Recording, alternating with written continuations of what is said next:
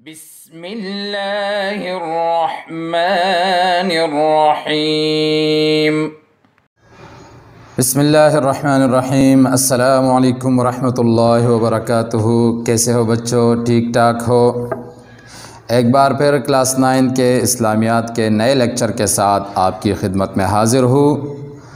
2 احادیث ہم نے پڑھے تھے اور آپ لوگوں نے وہ دیکھ بھی لیے ہوں گے وہ دونوں لیکچرز۔ آج ہم حدیث نمبر 3 کو پڑھیں گے جو قرآن کے متعلق ہے۔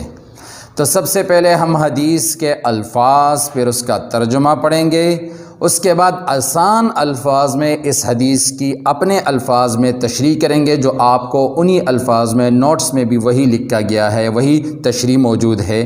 اس کے بعد بک میں جو اس کے متعلق اس حدیث کی تشریح میں کچھ باتیں ہیں وہ ہم پڑھیں گے۔ تو حدیث کے الفاظ ہم سب سے پہلے پڑھتے ہیں۔ حدیث کے الفاظ ہے خیرکم من تعلم القرآن وعلمہ۔ دوبارہ پڑھیں، خیرکم من تعلم القرآن وعلمہ۔ ترجمہ، تم میں سے بہتر وہ ہے جس نے قرآن سیکھا اور اسے یعنی قرآن کو دوسروں کو سکھایا۔ یہ حدیث کے الفاظ اور اس کا ترجمہ ہے۔ اب اس کا مطلب اور تشریح آسان الفاظ میں۔ خلاصہ اس حدیث کا یہ ہے کہ اس میں آپ صلی اللہ علیہ وسلم قرآن سیکھنے اور دوسروں کو سکھانے والوں کی فضیلت بیان فرما رہے ہیں۔ جو لوگ قرآن خود سیکھتے ہیں اور پھر اسے دوسروں کو سکھاتے ہیں، دوسروں کو قرآن کی تعلیمات سے نوازتے ہیں، تو ان لوگوں کی فضیلت آپ صلی اللہ علیہ وسلم نے اس حدیث میں بیان فرمائی ہے۔ اور وہ کیا فضیلت ہے؟ فضیلت یہ ہے، آپ صلی اللہ علیہ وسلم نے فرمایا کہ یہی تم میں یعنی تم مسلمانوں میں ایسے لوگ ہی سب سے بہتر ہے، ایسا انسان ہی سب سے بہترین انسان ہے جو قرآن خود سیکھتا ہے اور پھر اسے دوسروں کو سکھاتا ہے۔ یہی شخص سب سے بہتر ہے۔ کیوں؟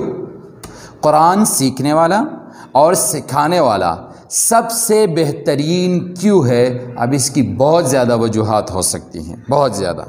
ہم یہاں آسان 2 وجوہات بیان کریں گے اور وہی لکھیں گے۔ 2 وجوہات کہ قرآن سیکھنے اور سکھانے والا سب سے بہتر کیوں ہے۔ پہلی وجہ قرآن کی دوسری کتابوں پر فضیلت، یہ پہلی وجہ ہے۔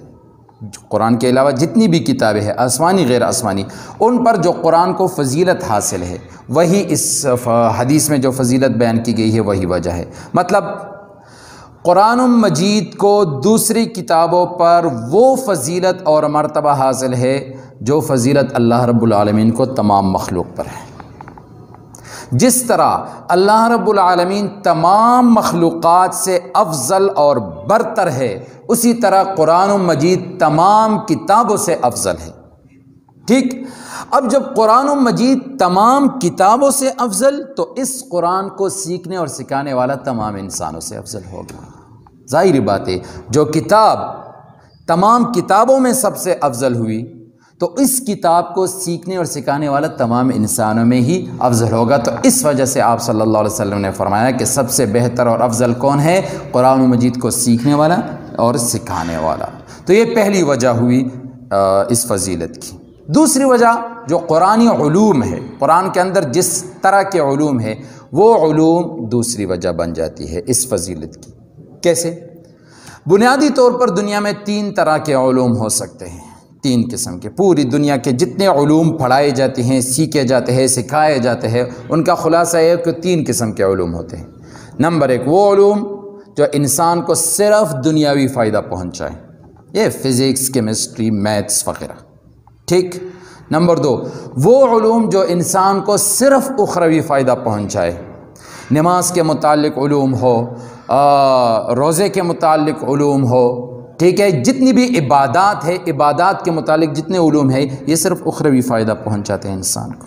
نمبر 3 وہ علوم جو انسان کو دنیاوی اور اخروی دونوں فائدے پہنچے، دنیا کا فائدہ بھی ہو اس میں اور آخرت کا بھی فائدہ ہو اس میں۔ اب ان تینوں علوم میں سب سے بہتر علوم کون سے ہیں؟ تو ظاہری بات ہے معمولی عقل رکھنے والا انسان بھی یہی کہے گا کہ یہ تیسری قسم کے جو علوم ہے جو انسان کو دنیاوی فائدہ بھی دیتے ہیں اخروی فائدہ بھی پہنچاتے ہیں، یہی سب سے بہتر علوم ہے۔ ٹھیک، اچھا، اور ایسے علوم جو انسان کو دنیاوی اور اخروی دونوں فائدے پہنچاتے ہیں، ایسے علوم کا سب سے بڑا ذخیرہ اور سب سے بڑا چشمہ یہ قرآن مجید ہے۔ قرآن مجید اسی طرح کے علوم سے بھرا پڑا ہے کہ جو انسان کو دنیاوی فائدہ بھی پہنچاتے ہیں اور اخروی فائدہ بھی پہنچاتے ہیں۔ اچھا، اب قرآن مجید ایک ایسی کتاب ہے کہ جس میں علوم میں سب سے بہترین علوم اس کتاب میں موجود ہیں، سب سے بہترین علوم اسی کتاب میں موجود ہے۔ تو جو لوگ اس کتاب کو خود سیکھتے ہیں اور دوسروں کو سکھاتے ہیں وہ بھی سب سے بہترین ہوئے کہ نہیں ہوئے؟ ظاہری بات ہے کہ جس کتاب میں سب سے بہترین علوم پائے جاتے ہیں، علوم میں سب سے بہترین علوم جس کتاب میں پائے جاتے ہیں، اسی کتاب کو سیکھنے والا اور دوسروں کو سکھانے والا پھر انسانوں میں سب سے بہترین انسان ہوگا۔ تو اس وجہ سے آپ صلی اللہ علیہ وسلم نے فرمایا کہ تم میں سب سے بہتر وہ ہے جس نے قرآن خود سیکھا اور دوسروں کو سکھایا۔ تو یہ فضیلت ہوئی کہ قرآن سیکھنے اور سکھانے والا سب سے بہترین ہے، اور اس فضیلت کی ہم نے دو وجوہات بیان کی۔ اچھا، اب یہاں بک میں اس کے متعلق کیا الفاظ اور کیا جملے لکھے گئے ہیں وہ ذرا پڑھتے ہیں۔ آپ نے بک نکالا ہوگا، نہیں نکالا ہے تو نکالے، پیج نمبر 29، یہ جو گرین کلر کا بک ہے اس میں پیج نمبر 29 نکالے۔ بسم اللہ الرحمن الرحیم، خیرکم من تعلم القرآن وعلمہ، ترجمہ، تم میں سے بہتر وہ ہے جس نے قرآن سیکھا اور اسے دوسروں کو سکھایا۔ تشریح، قرآن حکیم کلام الہی ہے جس کا موضوع انسان ہے۔ اچھا بیٹا، اس جملے کو ذرا یاد رکھیں، جس کا موضوع انسان ہے۔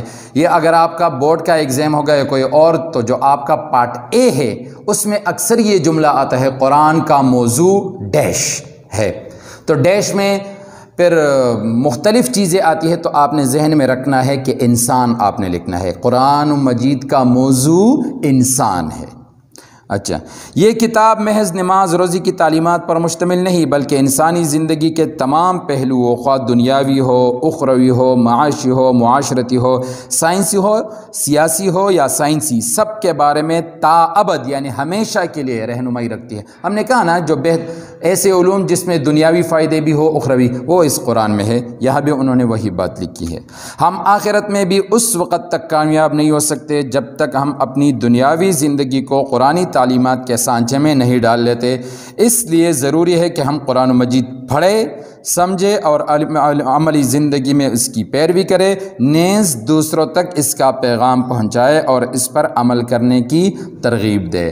اچھا بیٹا، چونکہ کلاس 9 میں اسلامیات کے آپ کے پاس نوٹس ہے، تو آپ کو لکھنے کے لیے وہ جو ہوم ورک آپ کو دیا گیا ہے تو اس میں اسلامیات لکھنے کی آپ کو کوئی ضرورت نہیں ہے، اس وجہ سے ہم آپ کو لیکچر کے دوران ہی ہوم ورک دیں گے۔